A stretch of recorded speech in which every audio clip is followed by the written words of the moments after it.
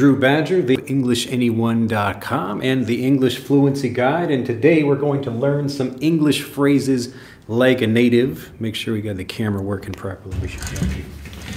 All right. If you're live, post something in the chat. Let me know if it's working.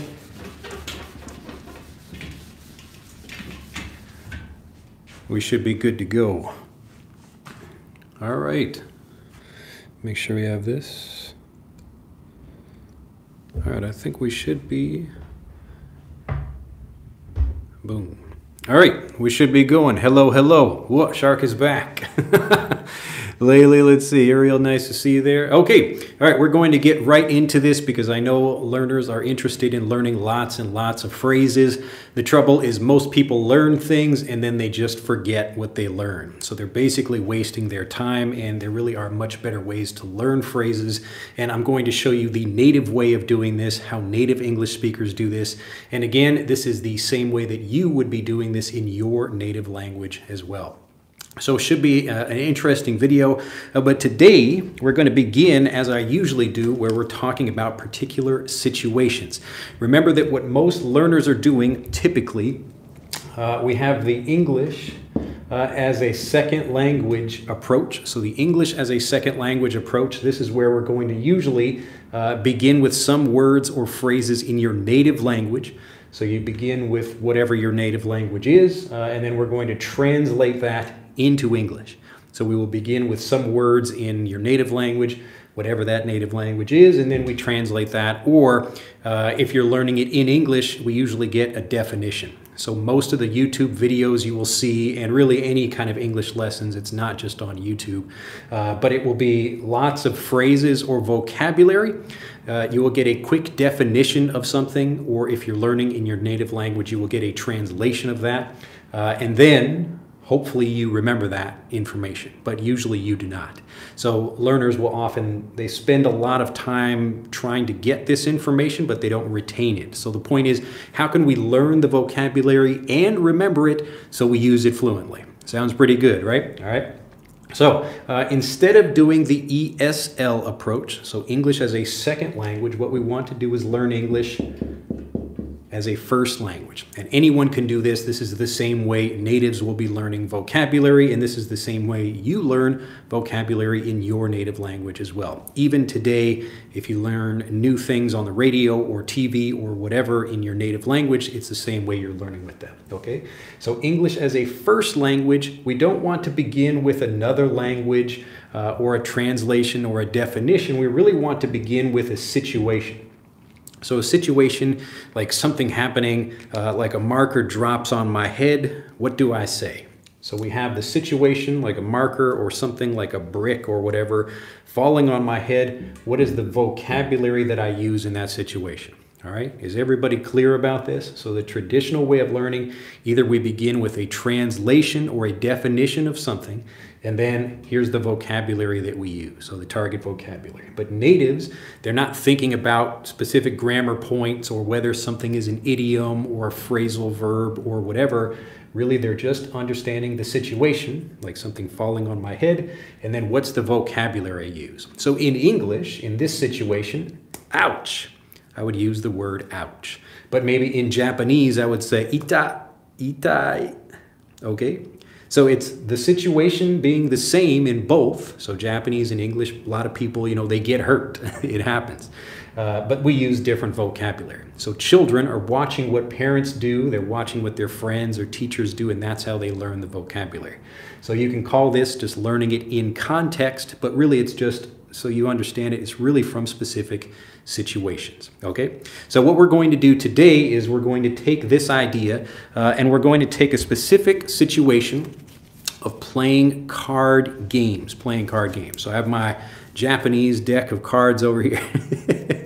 I took this from my kids. And so this is just a regular deck of cards, but we're going to talk about the vocabulary that we use while playing cards. So different card games, it doesn't really matter what game. It could be poker or blackjack or any other kind of game you play. But typically, many of these phrases that we use in regular conversation come from poker. okay? But they do come from lots of other card games as well, and then they can be used in many situations. So the basic idea, again, we want to have situations, so we're going to talk about that. And so we have kind of like a core situation, and then we're learning some particular vocabulary connected with this. Like all these different things are connected to the situation, rather than trying to learn some random vocabulary. So I don't want to go to YouTube and teach you like, here are like the top 10 most common phrases, all right? Because it doesn't really help you remember that information. It's just, okay, here's some random vocabulary. Maybe I will need that in a conversation, maybe I will not. But if you learn this way, it's much easier to find places or find times to use vocabulary. Okay, so you learn like a native. We begin with the situation. In this situation, we're talking about playing cards. And then we're going to learn a couple of different phrases for that, but we will learn them naturally. You will see how they appear in a conversation or when we're talking about playing cards. And then from that, so we're going to cover 5 different phrases in this video, and you will learn how to use them in many different situations. So it's important, before we begin this lesson, I want to make it clear that you might learn something like a phrase might have like a beginning in playing cards. So it might come from playing cards, or it might come from war or sports or relationships or whatever, but often that vocabulary can be used in different ways, all right? So I might teach you, I will teach you some phrases, but we'll see how they can be used in different situations or different contexts. So I might learn a phrase like, we'll just get into it and I'll show you the examples. But this should be very enlightening for you, because many people think, well, I don't want to learn phrases about this because I don't care about that topic. All right, that's not how native speakers are thinking. What we're thinking is, okay, here's a situation. How can I apply that vocabulary in other situations? All right, hopefully that makes sense. All right, so let's get into it. So the first thing, usually when we are playing a game of cards, so you can imagine we're playing a game of cards together, and I am the dealer. I am the dealer. So I'll just put that up here. So let me erase this.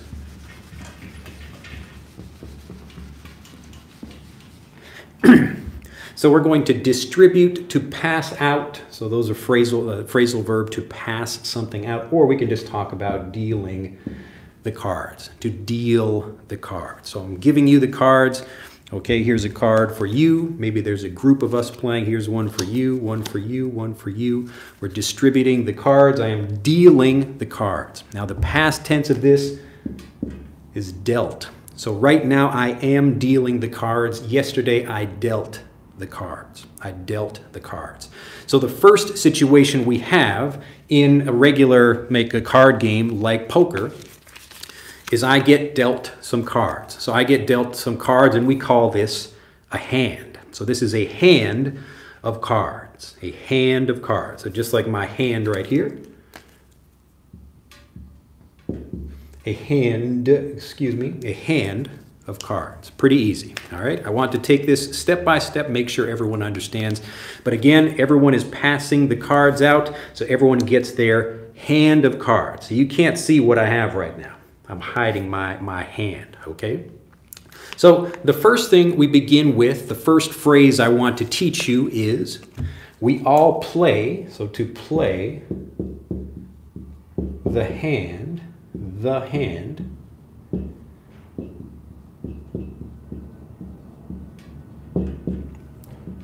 to play the hand you're dealt. To play the hand you're dealt. Now the basic idea of this is you don't know what you're going to get. So I have my hand of cards, you have your hand of cards, someone else, the other players have their hands. Maybe it's a good hand, maybe it's a bad hand, maybe the other players don't know. Especially in poker, really we talk about playing the man. So you're talking about how you kind of use some psychology to play the other person. So even if you have a bad hand, we can still talk about playing a hand well. But the important thing here, the first sentence I want to, or the first phrase I should say, is to play the hand you're dealt. To play the hand you're dealt. Now this just means, again, you might have something that's good, you might have something that's bad, but you do what you can with what you have. Okay? So I can't change the cards that I have in my hand. I can't change the cards. Now, there might be some games where I can exchange them with other cards, or I can change them with, exchange them with other players. But basically, I'm dealt a certain hand, and these are the hands, or this is the hand I have. Okay? So we take this idea, so we have to play the hand you're dealt. So I am dealt a certain hand, and now we can think about that as, how do we apply that in other situations? All right, so the basic idea, we're talking about a hand of cards, but we can apply this in many situations. For example, I can talk about, well, I don't really like, I don't know, like the area I'm living in. Like, let's say my parents moved to a new place, and I don't like my school, and I don't like the area, and the parents just say, well, you play the hand you're dealt. You play the hand you're dealt. So they're talking about me, so they're telling me, you play the hand you're dealt. So it means you don't have any control over that, but you do the best with what you can, okay? So do what you can with what you have. Does that make sense? So to play the hand you're dealt. So if I give you some cards, wow, maybe you have a really good hand. Maybe you got lucky, or maybe you did not, all right? But you do the best you can with what you have to play the hand you're dealt. Any questions about that? All right. So again, the first thing, we're just dealing the cards out. Everyone gets a hand, and so I play the hand I'm dealt. I can't play any other cards. These are the cards I have. I play the hand I'm dealt. And just like in life or in business or other things, maybe I'm talking to my like a boss at my company, and I say, hey, we don't have very many resources. We need more money for this project. And my boss just says, hey, you play the hand you're dealt. You play the hand you're dealt. So this is the situation we're in. We can't change it, so we have to do the best we can with what we have. Okay? To do the best you can with what you have. Making sense so far? So we have the situation of playing cards, but you can see how it can be applied in different situations. Make sense? Okay. So moving on, if we're playing our card game, now watch what I'm doing here. So imagine you have your cards, I have mine, other players, we're sitting around a table playing cards right now, and I'm looking at everybody else and making sure they can't see what I have. Maybe you've seen people play cards like this, where they're really trying to protect what they have, they're trying to cover that so nobody else sees what they've got, all right? This is called playing your hand, or keeping your hand close to your chest. So we can talk about playing or keeping your cards or your hand close to your chest. All right, I'll write this one down for you too. So we have to play the hand you're dealt. So to keep, or you can say play your cards. You can call this your hand or your cards close to your chest. So this is my chest up here, and I'm keeping my cards close to my chest. So what does that mean? What's happening here? I'm keeping my cards close to my chest. I'm not just, leaving my cards just hanging out so everybody can see what I have. I'm keeping them close to my chest. Now I could also be, putting them down on the table. Some people, when they play cards, they're just looking at the cards like this. The cards are lying down on the table, and they look just to make sure nobody else sees what they have. All right, so if I'm playing my cards close to my chest, I'm playing my cards close to my chest, what am I doing? So what's the situation here? What am I doing? Just post in the comments. If you get this, it should be pretty clear, but I'm putting my cards, or I'm playing my cards, or keeping my cards close to my chest. I'm keeping my cards close to my chest. I'll keep moving if I don't get an answer, all right? But you guys should be able to figure this out. It should be pretty easy. So to keep my cards close to my chest, all right? Basic answer, I'm trying to hide things from other people. I'm being secretive. I don't want other people to know what I'm doing, so I don't talk about what I'm doing, all right? Remember, the basic idea, I'm not showing my cards. So I'm not showing my cards here, but I can apply that to other situations, okay? I can apply this to other situations. So let's say a friend of mine is asking me, oh, what are you guys doing with your company? All right, so I'm at maybe a business meeting with local people in the community, and we each have a business, and one guy is asking me, hey, what are you doing? Are you building anything new? Are you doing something new? And I don't really tell him much. I just say, yeah, we're doing okay. Yeah, we're working on a few things. So I'm being vague. I'm not really being clear and specific about what I'm doing. I'm playing my cards or keeping my cards close to my chest. Keeping cards close to my chest. All right, so it just means I'm not telling other people what's going on. Now, let's say I'm in a relationship or there's a girl I like, or whatever the situation is. So there's a girl I like, and I don't really want to tell her how I feel. I'm hoping maybe there's a situation where I can somehow tell her how I feel, but I'm a little bit shy about that. So I'm keeping my cards or playing my cards close to my chest. All right, so it's just a way of saying that I'm not revealing what I'm doing. I'm trying to keep it hidden. I'm not saying very much, or I'm being vague, not being clear about that. Everyone got that so far? Making sense? Okay.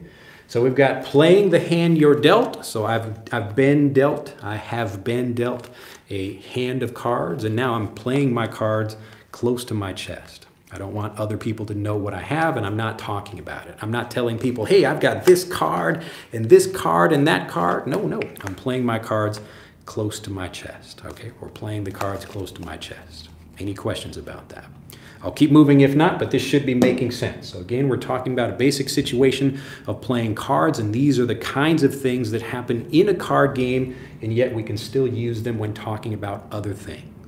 Okay, this is how native speakers, they're basically building a network in their mind about different vocabulary by understanding all these things at the same time. So rather than learning some random vocabulary, they're learning this situation. So little kids are watching their parents play a game of cards, and their dad says, oh, well, you play the hand you're dealt. I guess my cards aren't very good. I play the hand I'm dealt.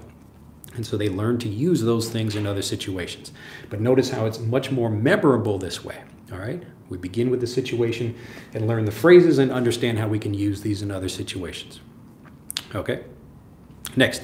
All right, now this is another one. Maybe you have heard this before. Let's say I've got my cards over here, and while no one else is looking,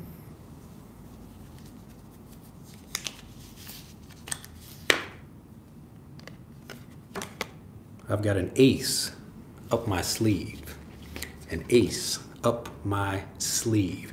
Now, usually people would not play poker with a short sleeve shirt like this if they're going to hide some cards somewhere. So if I'm hiding a card up here and then I need to pull that out sometime, I've got an ace up my sleeve. An ace up my sleeve. I'll write it down for you. An ace. Whoa, that's really sloppy handwriting here. An ace up my sleeve. So we have our sleeve here. This is a regular shirt sleeve, and I have short shirt sleeves right now. But I can hide a card up here, and I can hide the ace. So the ace is typically the best card in a poker game, or often many games. It's usually the highest value card. But I can hide something like this, but you notice, like, I'm not, in poker game, I'm basically cheating. So if I take a card out, let's say I don't really like my hand. I don't like the hand I've been dealt. I don't like the hand I've been dealt. So in a sneaky way, I might tell people, oh, what is that thing over there? And then I switch the card with another one, or maybe I hide it someplace else. So now I have a new hand, a better hand, where I have, I've got an ace, all right? So people typically don't hide, like a card up your sleeve that, would be like a 2 or a 3 or something. You could do that depending on what you're doing. But again, to have an ace up your sleeve. Yes, so I think someone just said a trick up your sleeve as well, all right? It's the same basic idea, but notice, like, it begins here where I'm hiding something, all right? So I'm hiding something, and hopefully I can improve my hand with that thing. Remember, in poker or any kind of card game where you're trying to cheat, this is actually cheating in the game. But when you talk about someone having an ace up your sleeve in life, So if I have an ace up my sleeve up here, I might not be talking about cheating about something. It just means kind of like keeping my cards close to my chest. I have maybe something I can do, an amazing thing I can do that can help me win. And it could be helping me win in business or relationships or war or whatever. All right, so let's say I'm in a war, I'm actually fighting a physical war with someone else, but they don't know about some new laser technology that I created. So my country has laser technology and the other country does not. All right, so the ace up my sleeve is the hidden thing, this hidden laser technology that the other country does not know about. All right, so while they think they're beating me, but aha, look, now I've got my special laser guns and we win the war. All right, so I had an ace up my sleeve. All right, so people might say, oh, do you have an ace up your sleeve, or do you have another trick up your sleeve? So it just means, again, something maybe you're hiding from other people, you're protecting that, but you're not necessarily cheating when you use this in real life. Okay, any questions about that? Should be pretty easy. All right, so we've gotten through 3 over here. We've got to play the hand you're dealt, to keep or play cards close to your chest, and we've got to have an ace up your sleeve. All right, so you could have a trick up your sleeve or something else, but it just means you're doing something that you know, you can surprise everyone with some amazing thing or skill or whatever that other people are not expecting. All right. All right, so to keep moving, we've gone through 3. We're going to do 2 more. Next one is to be all in. To be all in. Now, typically in a poker game, I might have my hand, and then each round, I'm betting on that hand. So I'm betting that I have a good hand, and I'm trying to play really the other players in the game, even if my cards are not very good. So I might bet a lot of money and make people think I have a really good hand, and maybe they know I have a good hand, or maybe they don't. That's why poker is an interesting game, all right? But if I'm going all in, it means I'm taking all of my money and putting it in the center, and I think I'm really going to win. So I'm challenging the other person. Either they're going to be all in too, or they are going to fold their cards. So they're going to put their cards down and exit that round, all right? So that hand of poker. So if I'm going all in, it means I'm doing everything in that situation. I'm putting all my risk there. I'm putting everything into that game. I'm all in, all right? So it means, like, some people, let's say, again, another business situation, I might be talking with someone and, like, I'm a little bit hesitant, a little bit maybe nervous about, you know, what should I do for a contract or a new, like, a business decision, but you see I'm a little bit unsure about that. All right, so I lack confidence about that thing. But another person who's maybe ahead of their company, they say, okay, we're going to do this and we are all in on that thing. Okay, so a company like, so Steve Jobs was an example of this. I believe this is the story if I'm remembering it correctly. But when Apple, or Steve left Apple and then he came back to Apple and he was explaining to people, okay, we have all these projects or different, you know, programs or whatever, different products that we're offering to people. He said, we're just going to go all in on 4 things. That's it. We're going all in on these 4 things. So we're going to make a computer for business, a computer for people, and a tablet, and I don't know, something else. It doesn't matter. But the point is that we're going all in on that particular thing. So just like I have a stack of poker chips in front of me on the table, I'm pushing them all in. Okay? So I'm all in on something. All right? To be all in. Now notice I'm not worrying about, as a native speaker, like, well, is that an idiom, or is that a phrasal verb, or is that something else like a proverb or whatever? It doesn't matter. Natives are not thinking about that. All they're doing is connecting a situation to the vocabulary. Okay, I'm connecting the situation to the vocabulary. Does this make sense? All right, I'll go back and check comments in a minute, but I want to get to the last one. But hopefully this has made sense so far. Again, we have a situation, a general situation about playing cards, and it could be any kind of card game, and we're learning lots of vocabulary for that card game, but we can apply this in different situations, okay? So just because it's a card, like card game vocabulary, that doesn't mean you can't use it in other places. Okay, so remember that the whole point is to make connections. How can I use this when I'm talking about dating or relationships in business or sports or whatever? I could be buying, I don't know, sheets or something like that. So I go to a grocery, well, not a grocery store, but like a bedding store, a home furniture store. And I don't have like much money maybe, but I really like comfortable sheets. So I'm going all in on this, I don't know, like 2,000 thread Egyptian cotton sheet, I don't know, set, something like that. All right. So I'm going all in. It's like I'm spending my money. I'm gambling. I'm risking a little bit, but I'm all in on that thing. All right. And then you accept the consequences of that action. All right. Now, the final thing we have, so the last phrase over here is, we'll show it to you first. All right. So I have my, let's see, 1, 2, 3, 4, 5 cards over here. Actually, let me switch, make sure I have the right cards. Okay. All right, so I have my cards over here. I've been dealt my hand and I play the hand I'm dealt. I think I'm feeling good about this one. I did not have an ace up my sleeve. I only had to use the cards that I had in this situation. And I wanted to make sure other people were not seeing what I had, so I'm keeping the cards close to my chest. I'm playing my cards close to my chest.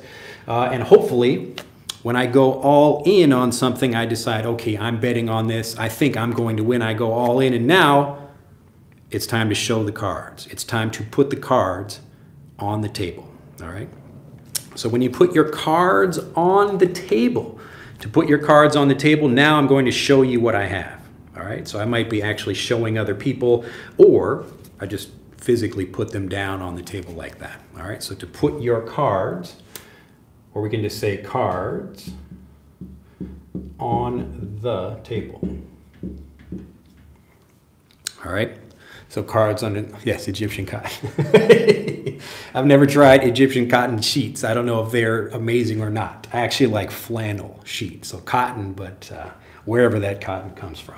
So cards on the table. So I'm putting my cards on the table. It means I'm revealing the thing that I've been hiding, or whatever, the project I'm working on or something. Now I'm telling everybody about it. It's public.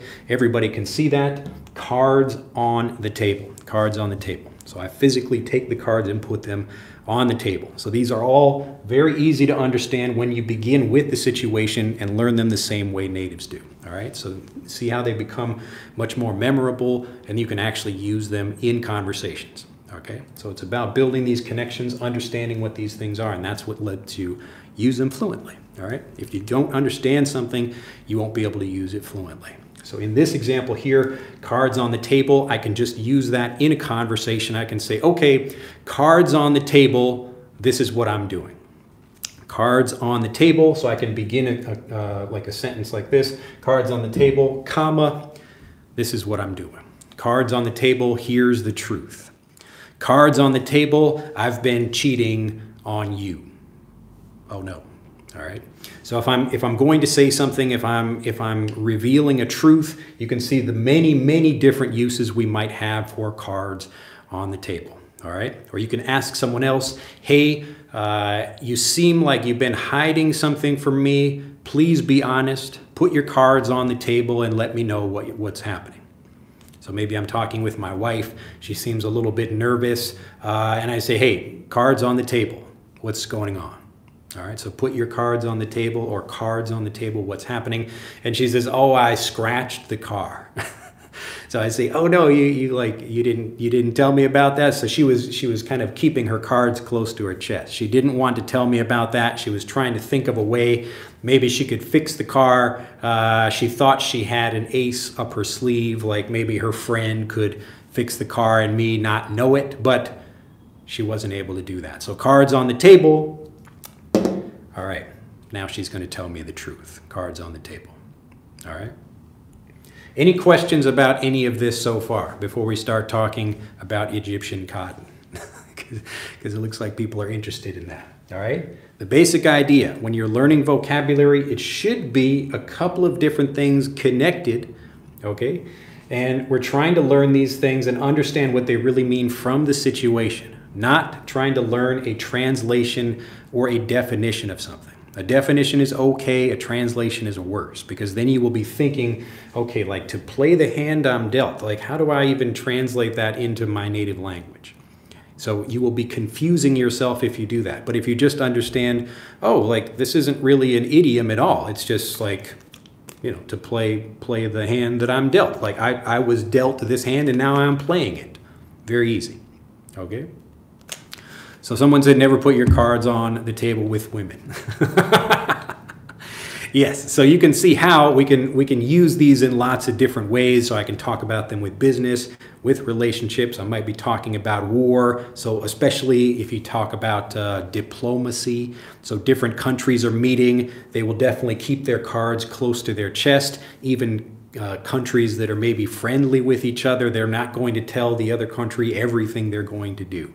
Okay? So there are lots of good reasons why we can remember this vocabulary and then find ways to use it as well. All right? But did anybody not learn something from this lesson? Did anyone not like this lesson at all? Did they not learn something from it? All right?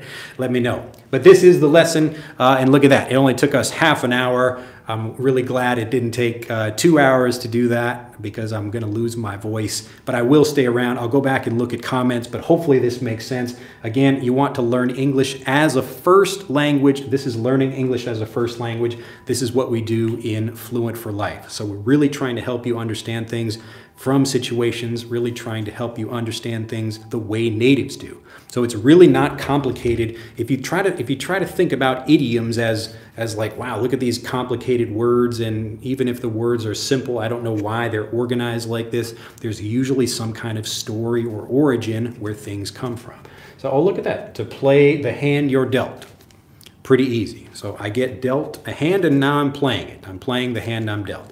But the basic idea, the deeper idea of that is that I use what I have, and that's all I can do. So if it's a good thing or it's a bad thing, I don't know, but that's life. That's what I have to deal with, okay? And sometimes you might have an ace up your sleeve. So you might be in a situation where you're hiding something or keeping something a secret, and then at the last moment you can take that out and then show everybody and say, look at that, and look, and now everyone is very impressed. Oh my goodness, look at that. He played an amazing hand. He pulled an ace out of nowhere, even if I'm not cheating. So I'm not cheating in real life even if I pull an ace out of my sleeve or a trick out of my sleeve. But that's the basic idea. Hopefully that makes sense. All right, let me go back and look at questions, comments, and then we'll talk about Egyptian cotton. All right, let's see. So everybody, nice to see you. I'm going to go through some of these quickly, see if anybody has any specific questions about this. I like your channel and the way you teach. Nice to see you again from my benefactor. Nice. All right, very good. Richard says, hello from Colombia, Dad. Colombiad? Or maybe you didn't spell that correctly. Hello from Brussels, Belgium. Look at that. Hi from Planet X. Not so far away from Earth. Nice to see you there. From Earth. Hello from Morocco. Hello to my favorite live lessons. Glad here. I like you. Thanks for helping me. So you would say, thanks for helping me. Thanks for helping me improve my English. It's my pleasure. Serena says, hello from Mexico. Hassan, keep moving. All right. Kevin says, what is your philosophy of teaching children English as a foreign language? Seeing them only once a week for 40 minutes to 1 hour. Do you have an approach that is different from how you teach adults? No, actually the same thing I do with kids is the same thing I do with adults. And I would recommend, if you can only see some students for a few hours or even 1 hour a week, I would give them some other things like YouTube videos or whatever that they can watch. So I'm still teaching people the same way, just like I would be teaching my daughter. So actually, I was reading a book with my daughter last night, and in the book they were talking about remote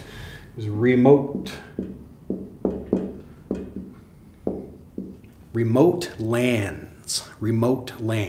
So the key word here was remote. And again, when I'm teaching my children, I will ask them lots of questions, and we will try to do this. We will try to build this network around certain ideas and try to help them make connections in their minds. All right? So remember that when you only get one example of something, even as a native speaker, it's not very memorable and you don't really understand what it means. But when you get more examples over time, that's what helps it make something memorable, even for native speakers. This is why we want to connect a whole bunch of things together. It's actually easier to remember more things like as a story than trying to learn one or two phrases and they don't have much connection in your mind.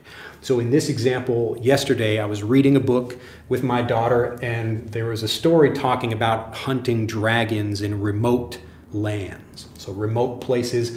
And I asked my daughter, this was Aria I was reading with, I said, what does remote mean? What does remote mean? And she thought for a second and she said, oh, like the remote for the TV. So we have a remote.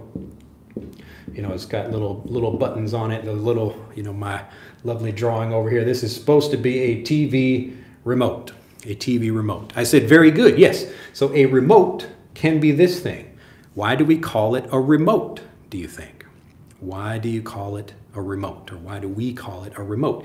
And she thought for a little bit more and she said, well, I don't know, maybe, yeah, she didn't really have a good idea. So I'm trying to guide her. Again, I don't want to just give her the answer because I want to help her think about this and imagine it, understand it like a native. So I said, okay, well, why would we use a remote? Why do we use a remote? Why do we use a remote?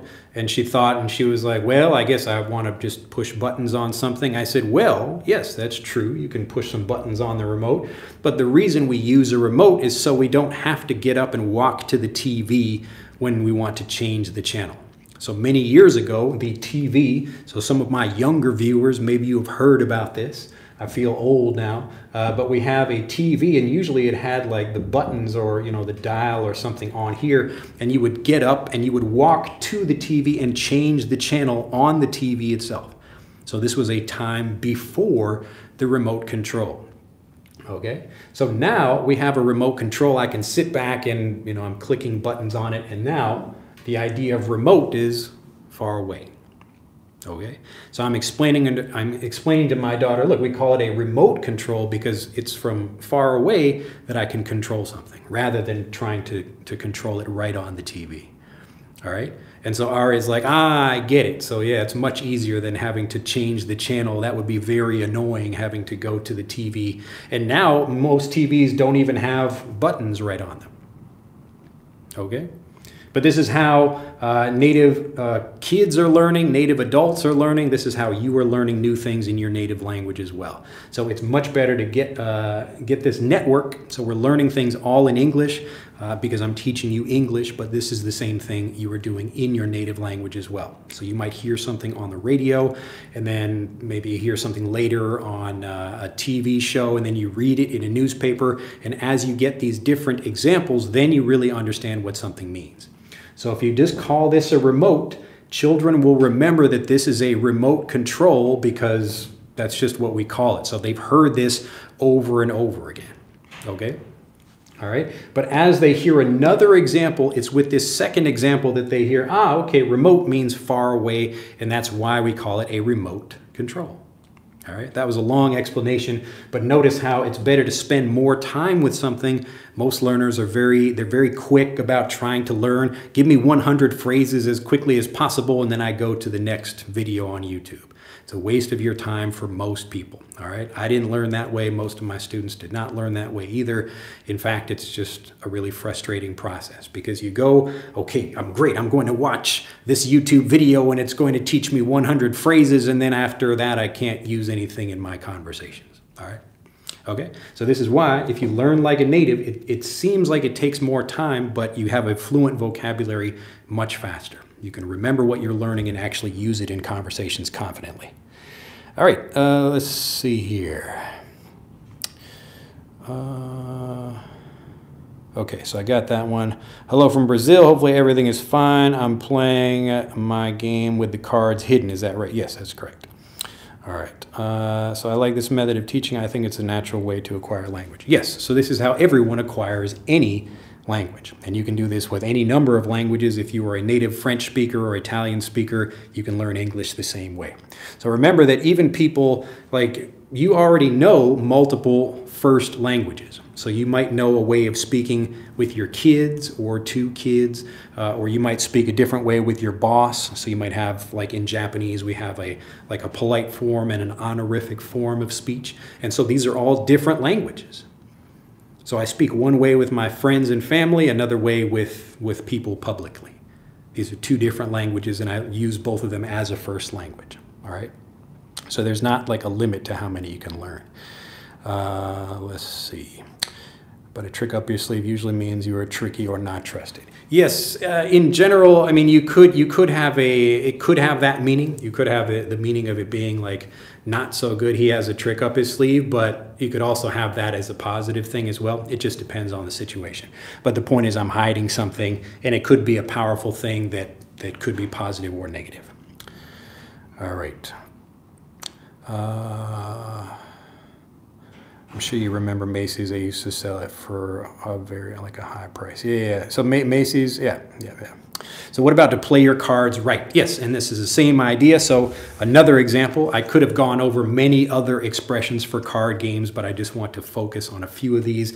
But I could also talk about playing my cards right. So maybe I think I should get rid of these cards and get some different ones. Okay, I'm going to play my cards right, to play my cards right. And again, this just means to use what I have to the best of my ability. So if I play my cards right, maybe I can win. And you can use this just like in these other examples here. If I play my cards right with the girl I'm trying to marry or something. So if I treat her nicely and we have a good relationship, if I play my cards right, then we could have something positive or good or whatever. Same thing with business, same thing with war, all these things. Does this make sense? So there is not just vocabulary only for one thing. And native speakers are always thinking, how can I use this vocabulary in a different way? They might not be consciously thinking that, but they're understanding the situation, and that's what allows them to speak fluently. All right. All right, good questions though. Let's see. Okay. Yep, so do the best with what you can. We've got some people. Looks like Mr. Mario is in there enjoying the chat. All right, so never put your cards on the table. Okay, we got that one. Do you have do the best? Yeah, okay, we got that one too. All right. And nonsense what he said about, okay, let's see here. All right, which books do you suggest to learn for English learners from A1 to C1? It's kind of that question doesn't really mean anything, or what's a better way to say that? The kind of books you read have little to do with how well you speak. So many people, I've talked about that before. I actually have I did a recent live about what books you should read to become fluent, but being able to read and being able to communicate fluently are two different things. They're related, but you can be a good reader and not a good speaker, or the opposite. So let's say like me, for example, my spoken Japanese is much better than my ability to read because I don't know enough kanji. So I'm still slower about that, but I can speak normally. And so when you're looking for like a specific book to read, the thing is more, what are the specific issues you have with communication? And usually it's because people are trying to learn things as a second language, not as a first language, all right? So if you're learning vocabulary and you forget it, that means you're not learning this way. You should be learning English like a native speaker, learning English as a first language. And that's what will help you speak, all right? So I wouldn't worry about specific books for like moving from one level to another, because you're actually talking about fluency, not reading level. All right, let's see here. So you are one of the most effective teachers on YouTube platform. Thanks, my pleasure. Man, you're so right. All right.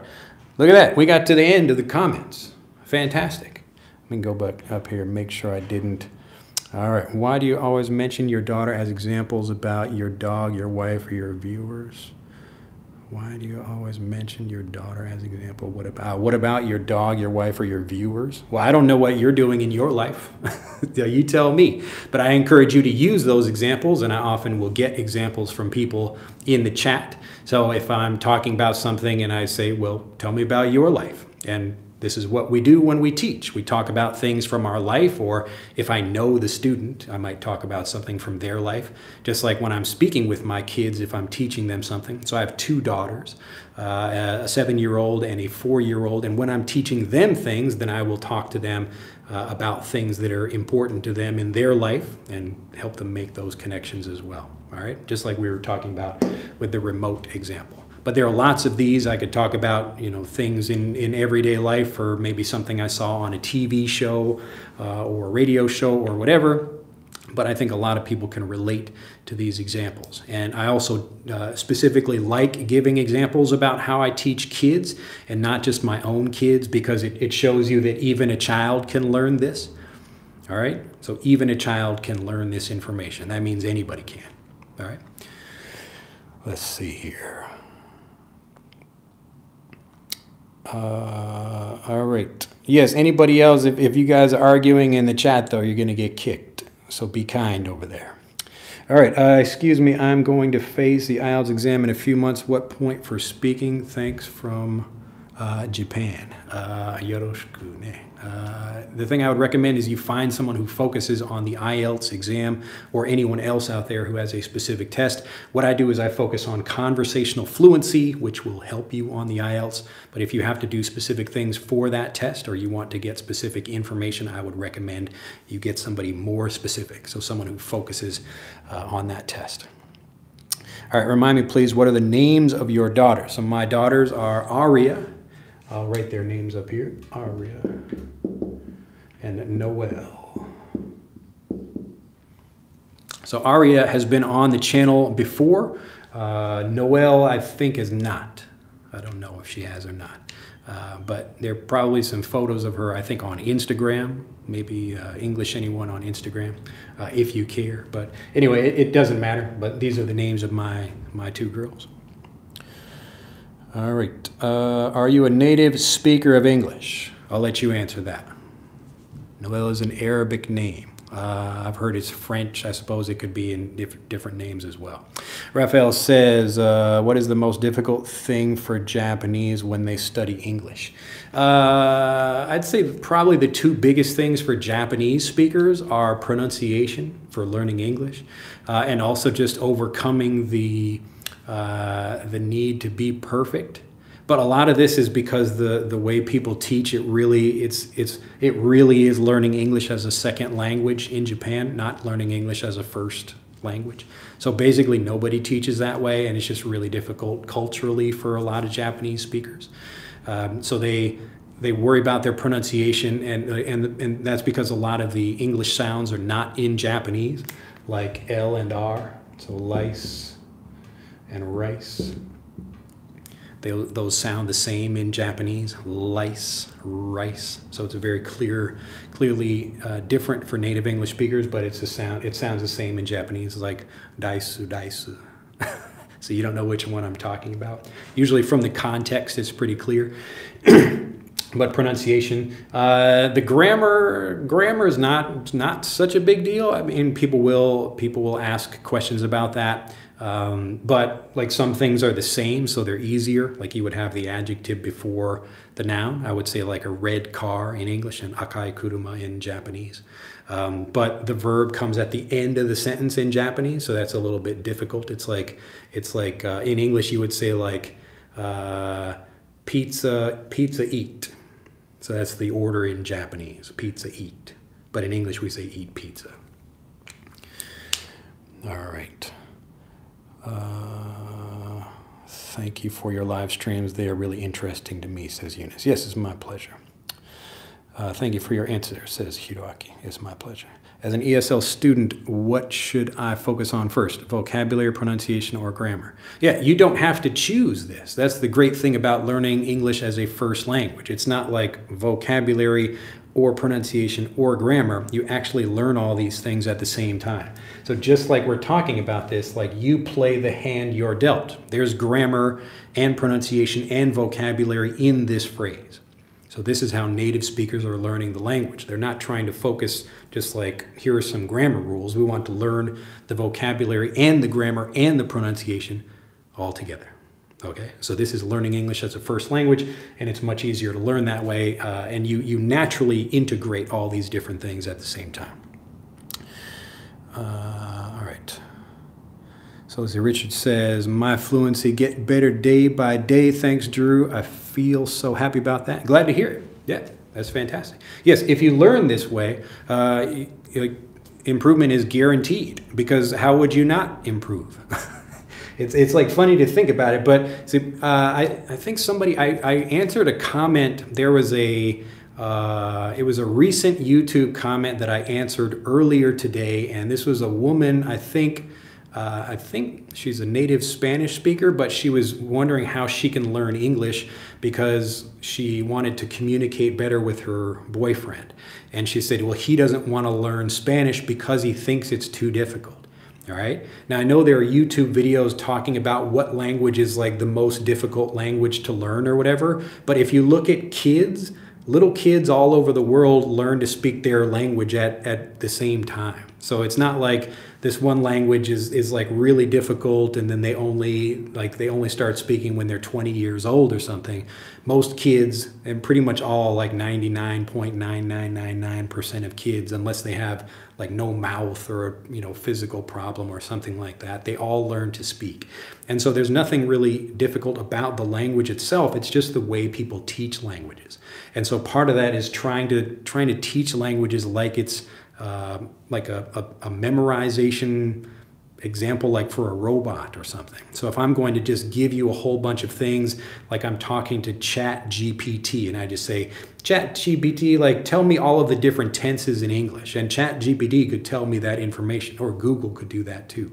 But rather than doing that, because it's not going to help me use that information, I actually want to understand it like a native.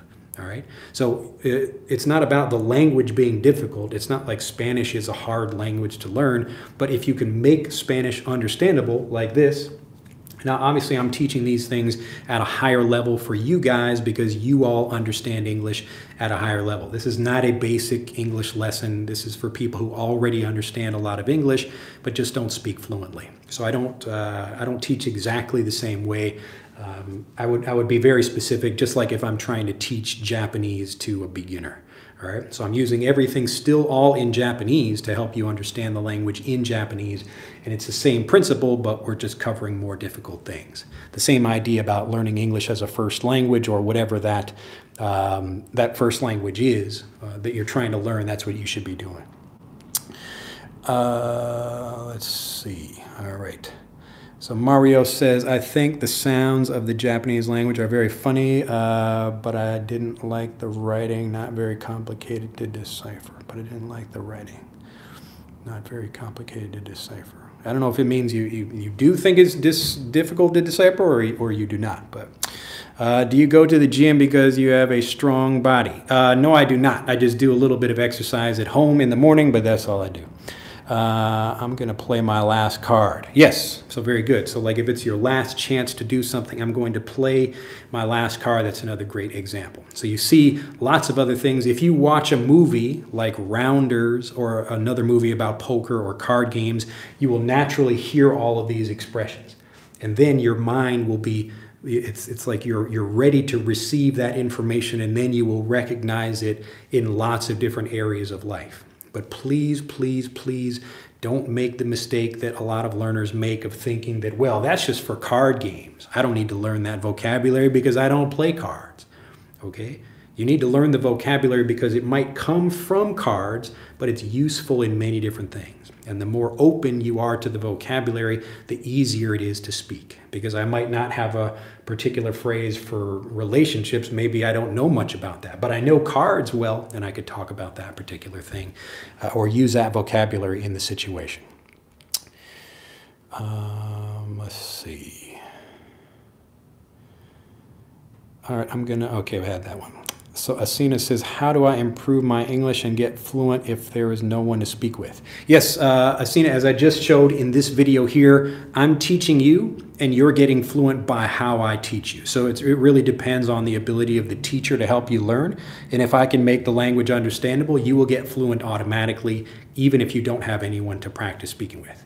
Isn't that exciting? So I can teach you if you understand the language well. If I do a good job of teaching, you understand, and then you will feel more confident about speaking with other people.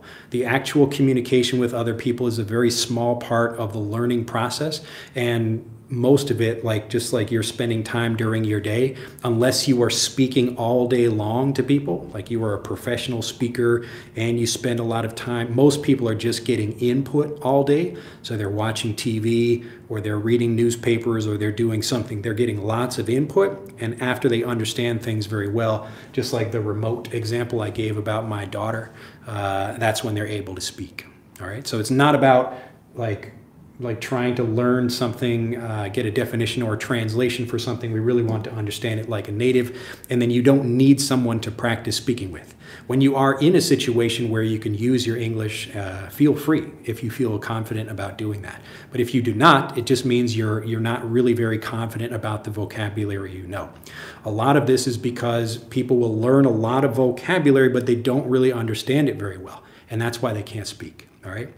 So it's usually the doubts that people have or the nervousness, like, am I worried about my pronunciation or the grammar or something, and that's what's stopping me from speaking. It's not like having speaking opportunities or whatever, because it's easy to find people to speak with if you want to. And you can find them online or in person or whatever. Even if you live in a small town somewhere, you can usually find people online to speak with. It's not hard to do. I actually show people how to do that. But you can do that, and it's much easier if you just spend your time getting lots of input and really understanding things very well. Let's see.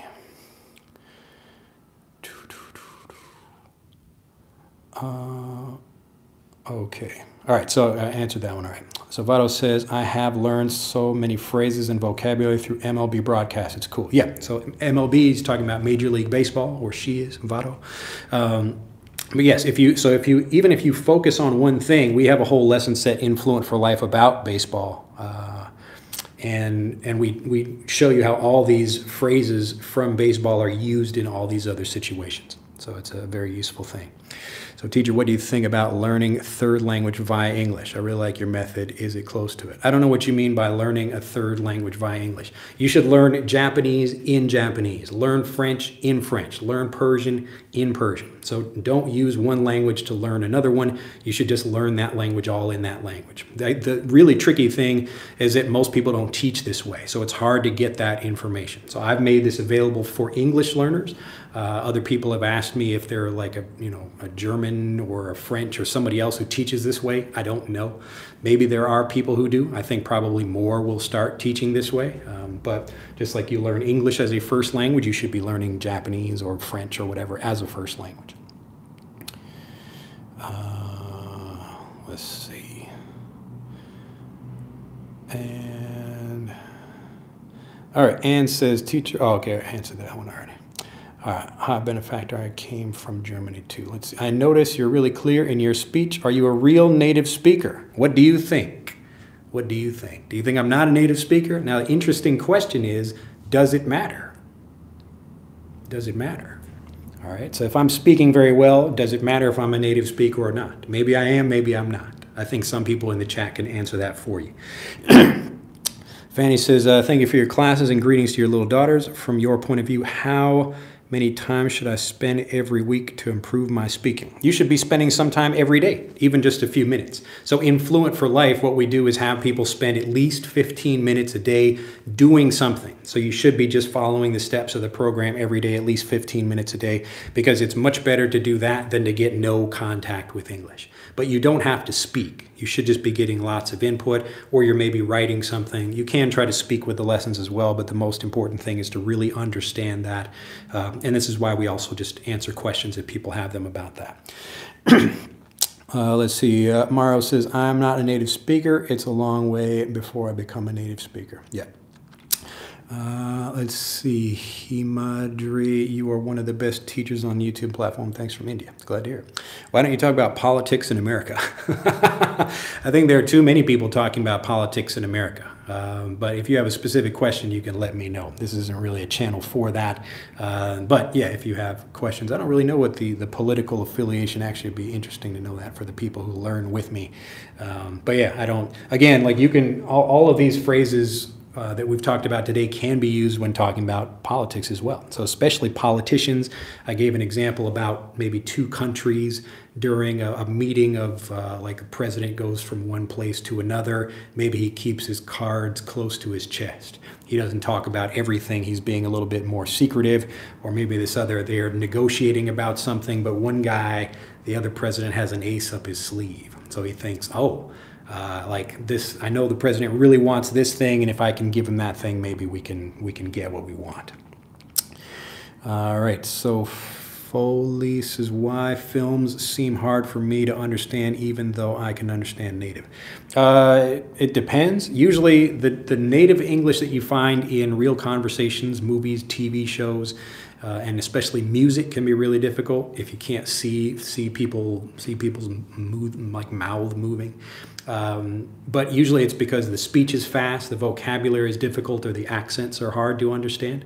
And so I'm speaking particularly clearly. This is why it's so important to learn the language with somebody like me, but then to also get lots of native examples. So this is what we do in Fluent for Life. So we can help you actually learn the real way that natives are communicating, but you do it in steps. So you don't just like, if I just drop you in a conversation, it will be pretty difficult for a lot of people to understand. But if you can do it in steps, it becomes easier. So you're learning the vocabulary and you're getting used to the accents and the speed of the language. Let's see. Oh my goodness, we're getting like a lot more. Let's see. All right, let's see. Newton, good morning. A ref again for native speakers of Spanish. It's very easy to learn Portuguese, Italian, and French because of the Latin root. Yeah, so it's similar for Japanese people learning Chinese, or the opposite. They have the same written language, or part of it anyways. Yes, I could speak French, so Spanish and Italian is easy. How you play the hand you're dealt, man, how to face every day in your life, so many different contexts. Yep. So again, the vocabulary is very useful, and that's why I'm teaching it. I don't want to teach you something you can't use in your conversations. But if you're smart, if you're clever, if you're listening, then you will figure out easy ways to use these. Am I planning to learn Spanish? Well, I learned a little bit of Spanish. I failed Spanish, actually, because I was learning it the traditional way. But maybe, I don't know, maybe in the future. I'll teach someone English for Spanish. Let's see. I can understand Spanish and Portuguese, okay, but it's India. Let's see. You're an amazing teacher, says Showtime. Glad to hear it. Cruz says, thank you for your lessons. They are very useful indeed. In your opinion, how long does it take to learn English and to be fluent at a higher level and use all 4 skills of communication? Again, you can get fluent like I just showed these. If you remember these and you feel confident about them, you actually get fluent in individual words and phrases. You can do that almost instantly. It just depends on how long you need to review something. So like the example of the word remote that I taught to my daughter. Now, technically, I could say, because she already knew what a remote control was, but she had not heard this specific usage of the word remote lands or remote places. So maybe that's like, it took her, I don't know, 3 years to get fluent in that, but it's not really true. What happens is the first example of a remote control, she learned that very quickly, but she didn't learn the word remote until she got that second example. So what we do in Fluent for Life, the whole point is to make this process much shorter. So we want to give you a bunch of examples that help you understand something very quickly, rather than try to, what the native way of is like, you know, so it's really not very efficient. So in this way, like, I can't be truly efficient with my children because there are always new things they're learning, and I can't sit there and give them thousands of examples all the time. But I can be more efficient with English learners because I know specifically what they need to learn in the situations we're teaching. But again, if I had taught my daughter remote control and remote in the same conversation, then she would have gotten fluent in that vocabulary very quickly. So there's not like a time limit or something about how quickly you get fluent in that information. And then you could be able to read, write, listen, or speak that information, or listen to and speak that information. So in general, what we do in Fluent for Life is we have people go through a whole lesson set, which is built around a conversation, but it takes you through that in steps. And you get fluent in that conversation in like 30 days or less. But again, like you don't really get fluent in the language, you just get fluent word by word as you learn more, and that helps you communicate fluently in your other conversations. Greetings from Mexico, by the way. But the sounds of Japanese language is pretty cool. Yeah, I think Japanese is a nice sounding language. I'm Ahmad from Philadelphia. Nice to see you there. Fanny again, I have another question. What do you think about learning English using poetry? Thank you. I just listened to a podcast about that, but I would like your opinion. Yeah, it doesn't matter. I don't tell people only use poetry or only use movies or whatever. If you're interested in that thing, then keep doing it if it's helping you understand.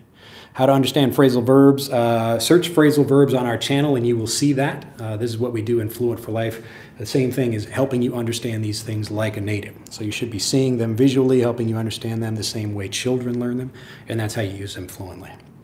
Chang says, I'm not sure if it's the right time to ask, do native speakers still use this idiom, in the pink? Is it in the pink of health?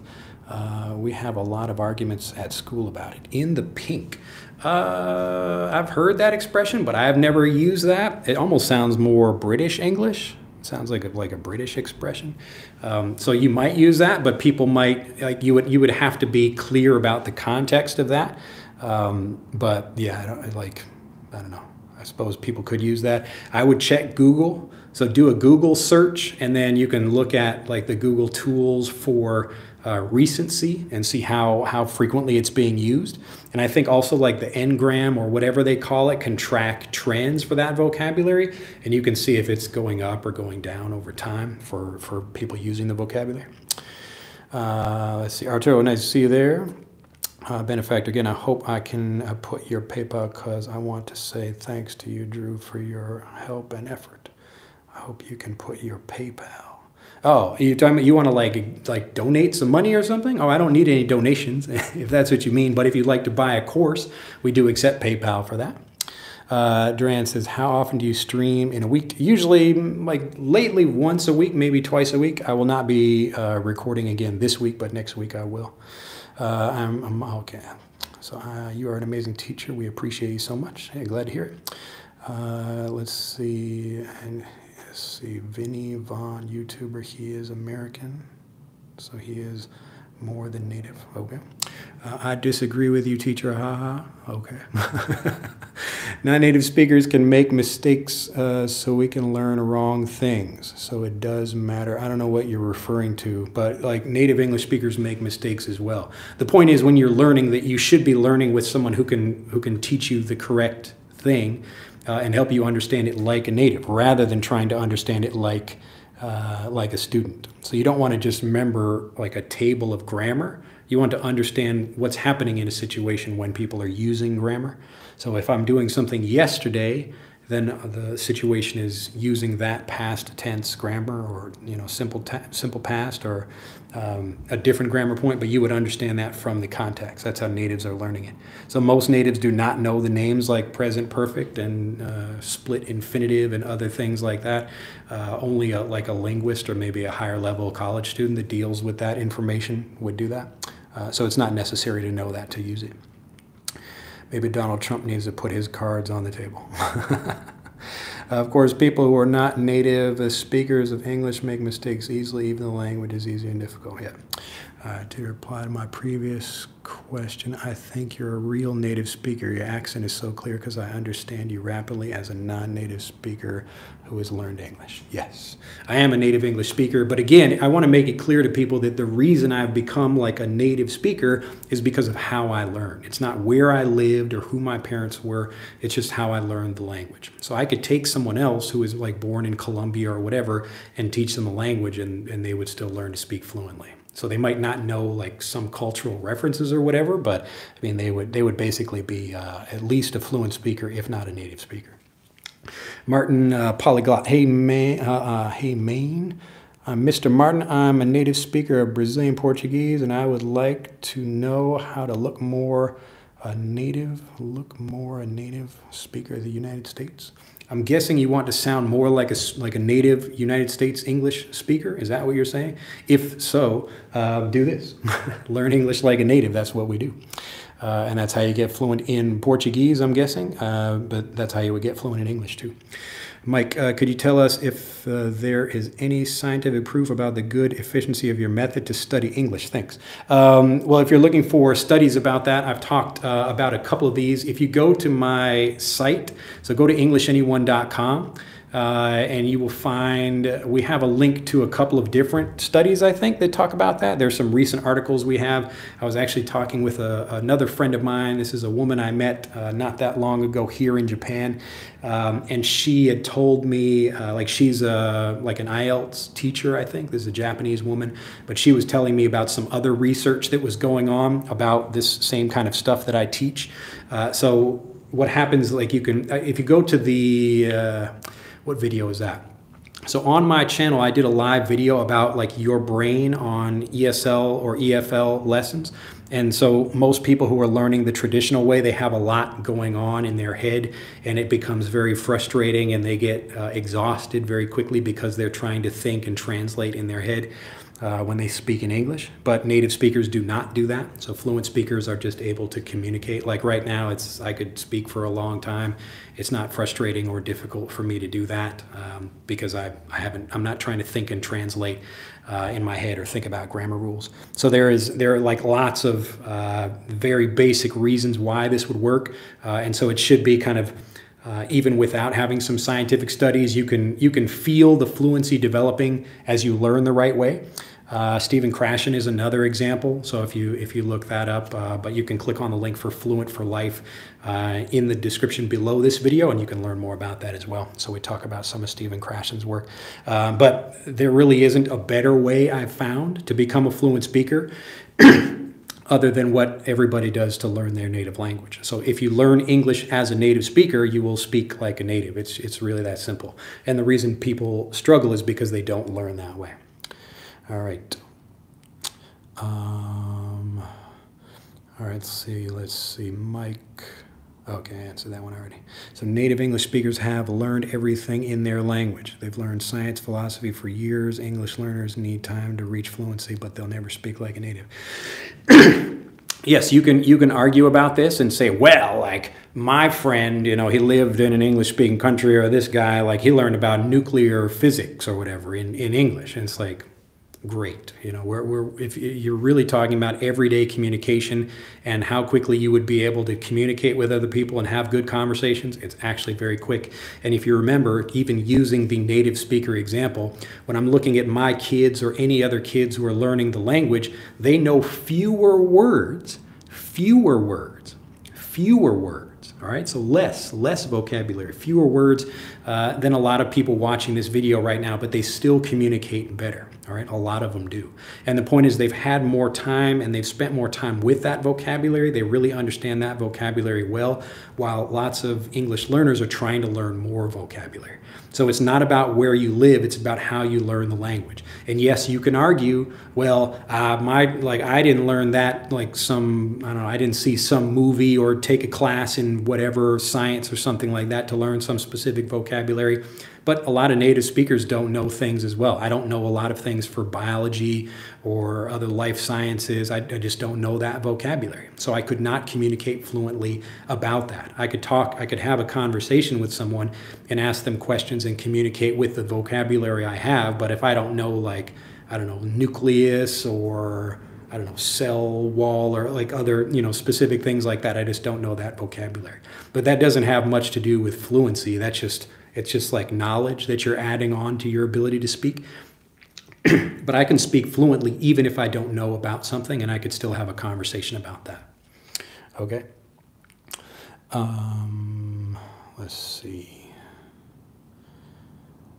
All right, I answered those already. How are we doing for time here? We're still doing okay. All right.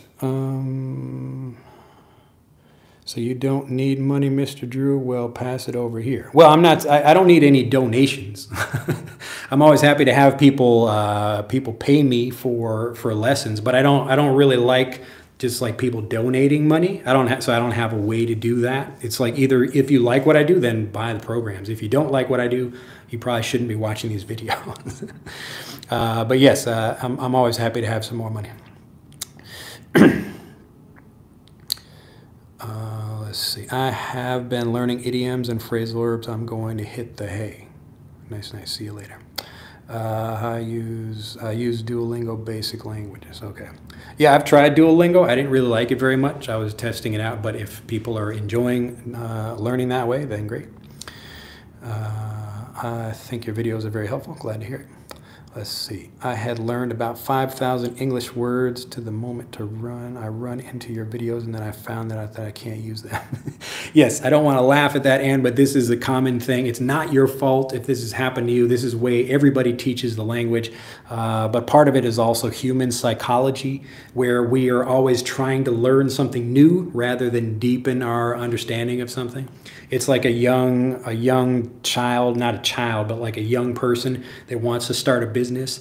And so they get very excited and they start a business trying to sell whatever, like sell hot dogs or something. And then they get bored of it within a month. And then they say, well, that business didn't work. It's like, well, there are lots of, businesses that sell hot dogs and make, millions, if not billions of dollars. So it's nothing about the business. It's just, will you spend time focusing on something or not? So we get around this problem by trying to help people review in different ways. So this is the naturally varied review we use to help people learn vocabulary. So then I started to use your method, and it takes much more time, but it works. Yeah. So at the beginning, you're switching to this way of learning, and yeah, it feels like it's a little bit slower. But when you start speaking more confidently, like, yeah, it works.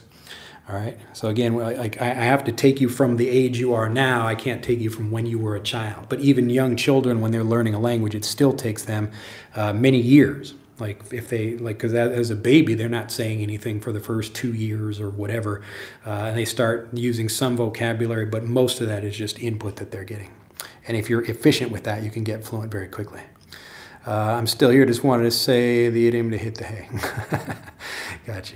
This channel is underrated. Yeah, well, if you'd like to make it rated better, then recommend it to more people. Yes, indeed, I meant English native speakers have studied many things, and I mean something from everything. Yeah, but again, it's not difficult to get some of this information as well if you do it efficiently. And so you can learn a little bit of science, a little bit of literature, a little bit of other things like that, so you're prepared in conversations. So it's like me, I can use native Japanese references in my conversations from TV shows or books or other things like that, because I've been more efficient about like the uses of those, or like the use of that for learning that thing. So I want to focus on things that are very common, and that's why native, the way we teach in Fluent for Life has all these focuses on different topics. So you don't need to spend like years in college to learn about science to have a conversation about that.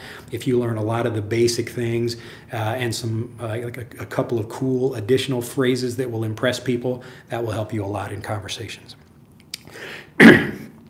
I give up learning English. Oh no, you gave up, don't give up. Adele says the pronunciation of are there in a sentence is tough. Are there, are there, are there. I didn't expect, I don't mean native speakers are experts in science. Yes, I'm just saying don't put limitations on your ability to improve by trying to compare like what is a native speaker? Like does a native speaker know, I don't know, like this many scientific words or whatever.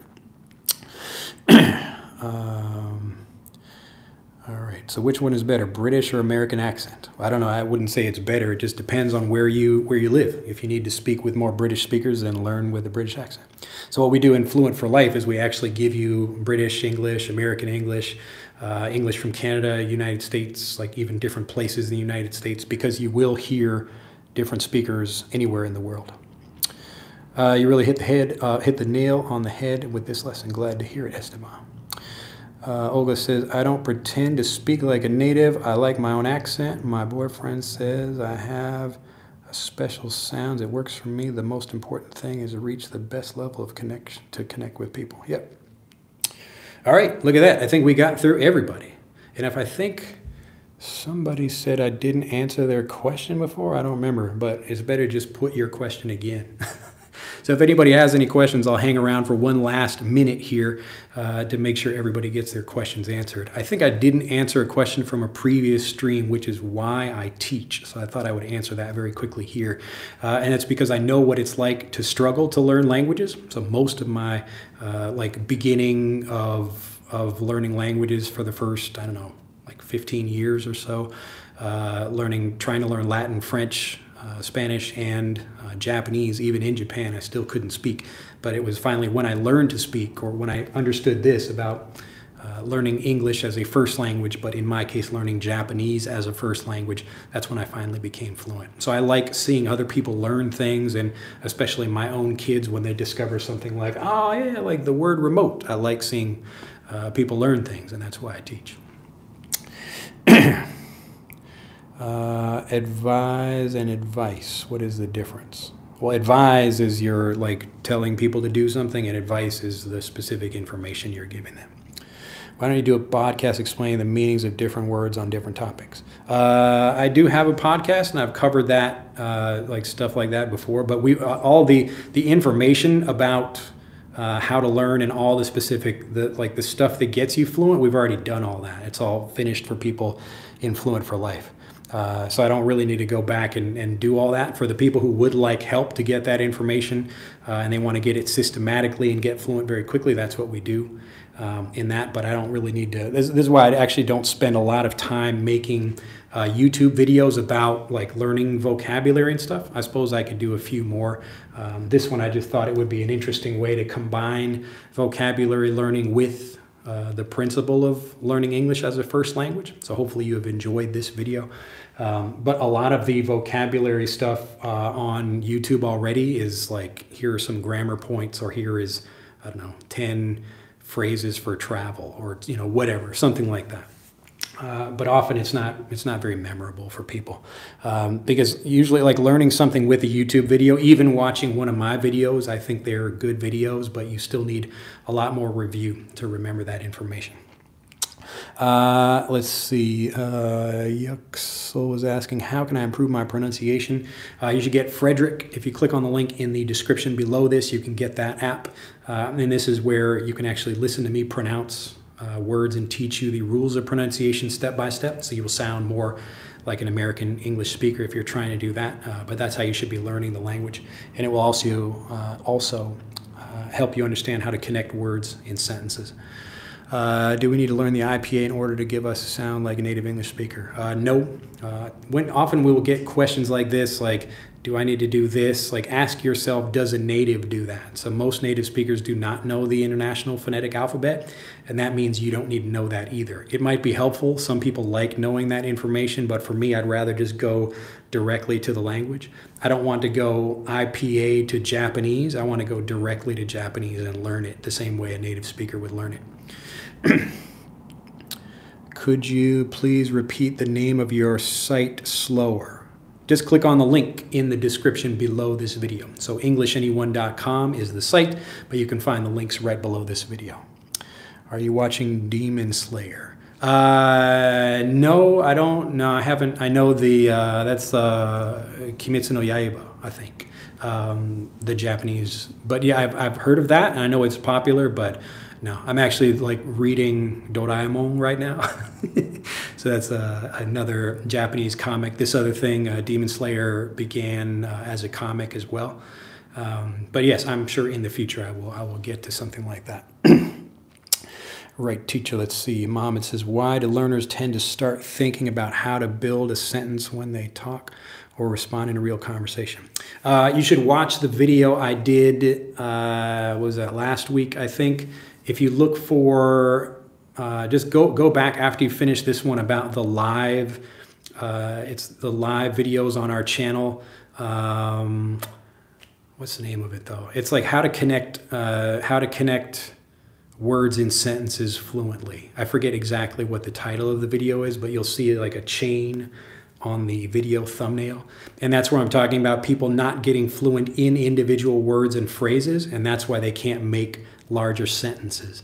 So if you can't use individual words and phrases fluently, if you don't feel very confident about that, then you won't be able to use higher level things like a sentence.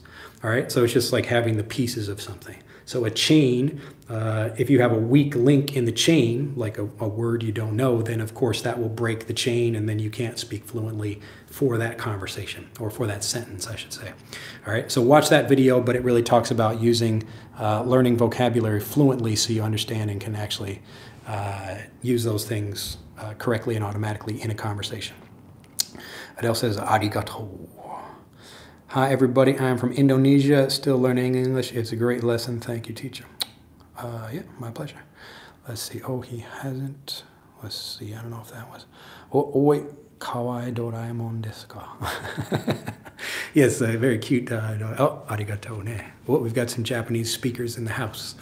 I really don't mind if you take a breath or take a break for drinking water. Yes, I will enjoy it. I don't have my mint tea today. So I like talking. I just forget, you know.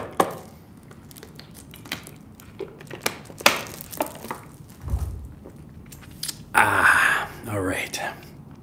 So I will recover. Olga again. Drew, thanks because you spend time doing everything to prepare the class, and it is a treasure. Furthermore, it is fun. You are very patient with all of us. Very thankful. No, it's my pleasure. Pronunciations.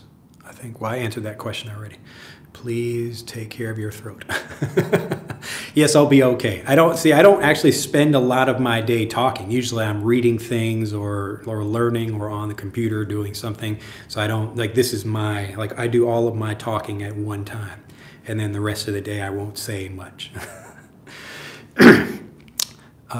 Let's see. How can we apply NVR on our own? So you're talking about naturally varied review, I'm guessing. If you watch the video about making espresso, that's one way to do it. So go back, that's another video you can watch on our channel. Just to explain to everybody, so naturally varied review, this is how we're trying to get lots of input. The example with remote is one example of naturally varied review with my daughter. So she learns remote control and she just knows, well, the name of this thing is just remote. But that doesn't mean anything to her yet. It's only when she gets another example of like a remote island that she's thinking, okay, like they mean far away. So remote is something that means far, like a remote jungle would be far away, all right? So notice how, like, usually if you hear something, you get one example, it doesn't really help you use it fluently. It's also not very memorable. So my daughter, or both of them, they hear the word remote over and over and over again because I'd say, like, you know, change the channel or put the remote down or whatever. But hearing remote islands or remote lands, that helps them actually understand and make that connection. So when you want to get naturally varied review by yourself, so this is what we do in Fluent for Life, but if you're not in the program, you can just try to do this by yourself. The only difficult thing is where you need to get lots of explanations about something. So if you don't understand the vocabulary, it's really valuable to have a teacher there. You can learn much faster that way. But if you're doing it by yourself, you can, with enough review, get that understanding the same way natives are getting it. So I gave you one example of that in the espresso video, so watch that video. Is this live now, says Salima? Yes, it is, but it's almost not live anymore, and then people can come back and watch it later. All right, when is the next live, Drew? Can you tell me? Probably next Monday. Yes, a remote job. Excellent, excellent usage of that. Remote job. But notice how, like, each time you get that, so the first time, I've given this example before, but if I put some flashcards on the board and I'm trying to teach you a new language, like an alien language or something, let's see. So let's say I draw this. So I'm a teacher in a classroom, and I just say this is, we'll just call this an ugh. Ugh. So I show you a flashcard and I say ugh. And then, like, your brain doesn't really know for sure. You've learned something. Okay, I associate this picture with this sound, but I still don't know 100% what that means. So if you can think about like a target being here. Like I can think, maybe it could mean airplane. It could mean flying. It could mean a vehicle. It could mean a shape. It could mean lots of different things. So it's only when I give you more examples that you really feel very confident. Your confidence increases and your doubt decreases. So you can use that thing. So if I give you another example like this one, and this is also ugh. Now you're like, ooh, like, well. That changed something in your mind, just like this remote example. So we have remote control, remote island, remote work. It's like, okay, we're talking about far away. So this one, ooh, I bet he means some kind of vehicle or transportation or something like that. I give you another flashcard. Here's a boat. This is ugh also. Okay, we're talking about transportation or vehicles. All right, so you become more confident each time you get an example. This is a basic physical example that you might give to kids, but it's the same thing with the remote example as well. All right, ugh. Yes. So I don't want anyone to come to the video later and think I'm teaching them some English. This is not English. This doesn't mean anything, but I can demonstrate this using like an alien language about how people process information. So if I tell you something and a teacher understands, so they don't really like think about it very much. So the teacher understands like, ugh, don't you remember? Like, what is ugh? But really the student is like, I'll feel bad. Like the teacher will feel bad if I don't remember this, you know? Like I'll look like a stupid student if I don't remember, and so nobody says anything. So the teacher doesn't say anything, the student doesn't say anything, and then no learning really happens. Okay, so people forget what they're learning. But if you spend a bit more time with something, I promise you, if you spend a little bit more time with things, you will feel much more confident about them, and that's how you will speak fluently. It's not about trying to repeat things like I go in a conversation and I try to use the word ugh. I won't feel confident about that if I don't first understand what it means. All right, so this is why I want to spend a lot of time, really feel confident, really understand that thing well, and then naturally I will want to speak. Okay, so fluency comes with the understanding of the language. It's not by you trying to repeat words and phrases to other people. And you can feel it in your mind. You can feel the improvement in your mind when you're like, that's the aha moment. The aha moment, where you actually feel yourself understanding something. Now I get it. Okay, when you have that feeling, then you're ready to speak. All right, but you don't need to force yourself to speak before that. The speech is the result of understanding like this. All right, everybody get that? Hopefully this makes sense, but this is how you learn English. Like notice in a regular, like everyday conversation, or the way like native children would be learning, they might just get one example. So they hear their parents talking about something like ugh. Okay, and maybe they don't really know what that is, but maybe 2 weeks later they get another example, and maybe 3 weeks later they get another example, and then finally it took like a month for them to really understand what that meant. But it's not the actual length of time, it's just when they got the example. So if I can give you 3 examples at the same time, that's where you will feel very confident about that. So this is why we do this in Frederick as well. So in the app, there are 4 different icons for each of the words. Okay, so when you're going through them, you might see the first icon and like, I don't really know what that means. But as you look at a couple, and maybe you can even get a few more by yourself, that will really help you understand the vocabulary like a native.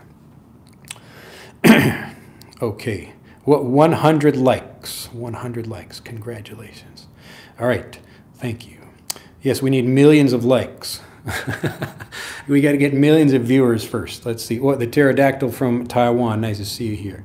All right. Julia, is it okay to study English by watching cartoons like Peppa Pig? Can I improve my English by watching movies without subtitles? Yeah. So remember, the goal is first to understand the language and then get lots of examples. That's it.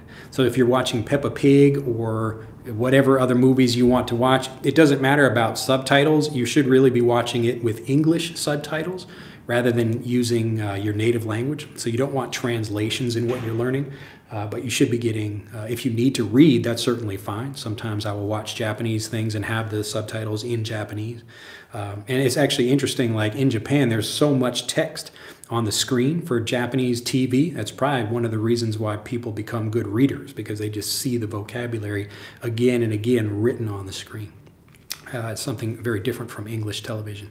But yes, so use English subtitles if you want to use subtitles, that's fine. But yeah, watch cartoons, watch stuff for Peppa Pig. Actually, a lot of people, especially people who follow my channel or other people who know a lot of English but don't speak, it's really because they don't know the language well enough. And so they would really benefit from watching Peppa Pig or other things that have maybe the vocabulary is a little bit easier, but it really covers the basics very well. So people might worry about, do I say in or on, or like, is my pronunciation correct? But if you focus on the basics and get a lot of that, a lot of those examples, like for me, even learning Japanese, I still go back to reviewing the basics sometimes. If I'm like, gee, I wonder if I'm using that correctly, and I'll go back and get a whole bunch of examples for something, then like, okay, now I'm feeling confident about that thing. And now, like, when I feel confident, then I'm in the conversation and feel much more in control, and I'm able to enjoy myself much more. All right, hopefully that makes sense. All right, Mohammed says, so does that mean we should take the words that we already know and spend time to understand them, or we just need to do that with new words? It's just anything that you don't feel confident about using. So if you're in a conversation, Mohammed, and there's a word you want to say, but you don't watch, or you don't, or you still feel nervous about saying that, then you should review that vocabulary. If you already know the vocabulary and you use it well, then use it. You know, you don't have to feel bad about that. But just review what you need to review. But don't watch Teletubbies, yes. So Teletubbies is probably going to give, I don't even know if they use, I think there is some regular English in that. Don't watch stuff for babies, because there's a lot of stuff that it's like even like too low. Sometimes it's just like baby talk in words or in like stuff for really little kids. But something for kindergartners is really good. Like the stuff my kids watch. You know, they'll watch like Peppa Pig is a good example, actually. But yeah, I mean, unless you just like watching the Teletubbies themselves, like woo, like walking around, you know. It's funny, that show is still on, the Teletubbies. All right, what time is it? All right, now it's time to shut it down. But hopefully you guys have enjoyed this. Guys, show your support by liking this video if you learned something from the teacher. This is a precious channel. Yes, Eunice. And I do appreciate people giving me, like, challenging me on ideas. And if they're thinking like, well, I don't know if this works, or is this like a provable thing? Is this guy serious? Can you really become a better speaker without speaking? Yes. All right, but I encourage you to try these things for yourself. Hopefully, at the beginning of this video, you should already have learned some of these things and you felt much more confident. Maybe you've heard them before, but now you feel even more confident because, again, as you get more examples of something, you will feel more confident. You will feel less doubt about these particular words and phrases, and that's what will allow you to use them fluently. And I'm trying to help you feel motivated and excited to speak by really just understanding the language like a native. When you do that, you will feel much more confident. Let's see, Nikita, from Nikita, you are so amazing. I use your strategies to gain confidence in English speaking. That really works. Glad to hear. Yeah, again, this is the same thing you're doing to learn your English or to learn your native language. It's the same thing you're doing to learn English if you want to become a fluent speaker. Greetings from the Red Planet. Yes, got a lot of people. Actually, we have a lot of people from outer space watching today's video. We got somebody from Planet X. I think a few people from Mars, maybe somebody on the moon, I think. Sardar says, do you still live in Japan? Yes, I'm in Nagasaki, Japan right now. Learning English with those little animals isn't too childish, I think. Yes, remember, don't be a snob. All right, a snob is like, well, I'm not watching Peppa Pig because that's for kids. You know, it's like, you should be watching Peppa Pig. It's a really good show, and there are lots of actual adult jokes in that show. All right, so if you pay attention, like the people who make those shows, they know how to write a good show that's for kids and also for adults. So there are many jokes that the kids might not get, but the adults will find them funny. And so sometimes my kids are watching a show and I laugh at a joke and they look at me like, what am I laughing at? But it was because it was a joke for older people. You will find this in Disney movies a lot, actually. I'm from Uzbekistan, and I love to watch your videos. It really helped me a lot. Glad to hear it. When's your next class? How is your schedule? Please let us know. Yes, I don't really have a schedule for these, but you will probably find me here at this time a week from today. So next Monday, Japanese time. If I'm going to learn English like this, I prefer Donald Duck, Mickey Mouse, Pluto, Walt Disney characters, less Teletubbies. Yes, so pick whatever you like, whatever that is, Ninja Turtles, or, you know, whatever, anything else you like. I used to work as a truck driver and playing your videos while I drive. Nice. Yes, as long as you're getting the review, get that review, you will become a more confident speaker. All right, now, before I lose my voice completely, I would like to say goodbye. You have a lovely family. We can. All right. Thank you very much. It's been a pleasure helping you all learn. I hope you all have a fantastic day. If you would like more help, this is what we do. A lot of this stuff is just giving you simple examples, but it's telling a lot of like the theory and how we get fluent like this. But if you'd like help step by step, this is what you can do in Fluent for Life. You can just click on the link in the description, and I will see you guys all in the next video. Bye-bye.